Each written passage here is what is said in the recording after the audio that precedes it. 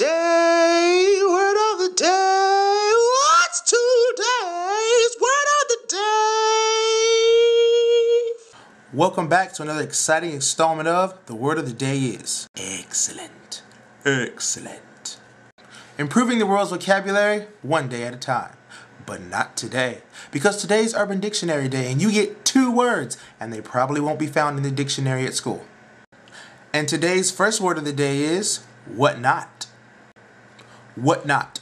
W-H-A-T-N-O-T. It means anything. It's a substitute word. You can use it literally at the end of every sentence.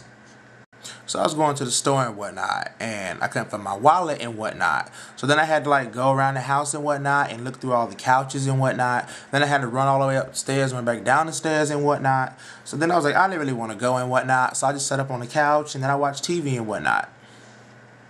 Our second word of the day, it's not really a word, it's more of a phrase, more like 2 words. Electile dysfunction.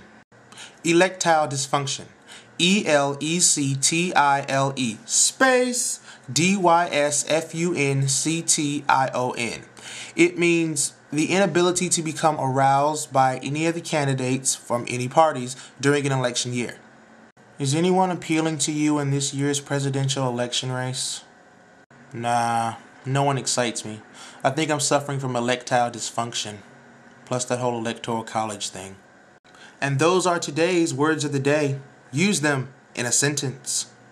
And that's today's word of the day.